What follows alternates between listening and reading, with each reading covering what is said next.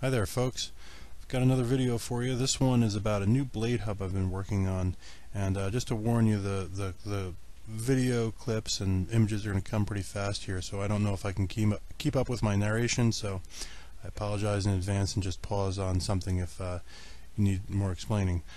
So what we're looking at here is a Missouri Wind and Solar 24 volt alternator with a 17mm shaft and Thermodyne KT blades mounted on my new hub.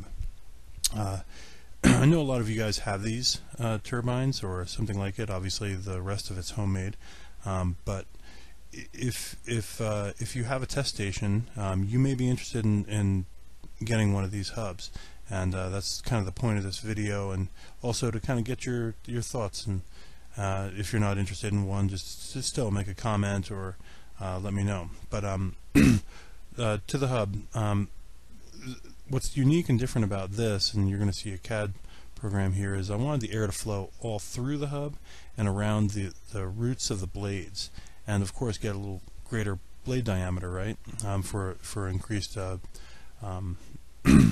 power there. And there you can see the standard hub. That's the one that's flying, and then the other part is to have it be modular in a way, so I can extend the blades further out if if that's possible. I did add a little bit of kickback to mine, so there is I don't know, it's 3-degree area that kicks back. And then look at the blade hub on your right.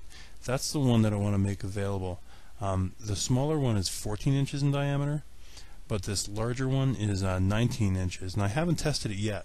And so if you guys are interested in this thing, keep in mind it's an experimental hub. I'm not going to put it on eBay. I'm just going to make it available through this video. If you're interested, just send me a private message and say, yes, I'd like that blade. That blade does fit the KT blades.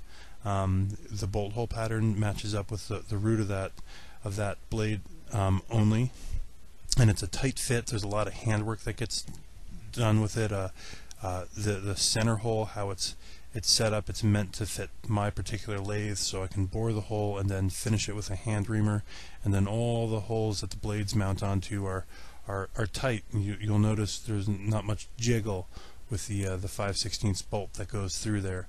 But at any rate, I digress. There you see it again. I don't have an anemometer at the house. I have another test location where I have it, so I need to, I guess, get another one of those.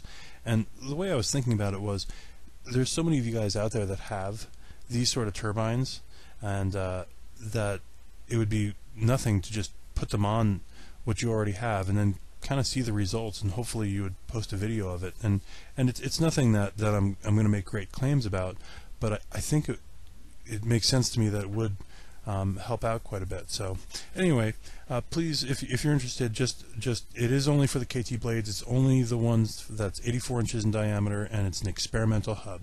If you're interested, just send me a private message, and I'll need to know your zip code at least, so we can kind of figure out shipping on that. And the price, by the way, will have to be $115 because of all the handwork that happens afterwards. But didn't want to make this too commercial. But hope you guys are interested, and if you're not, please leave a comment. And with that, I'll say thank you very much, and until next time.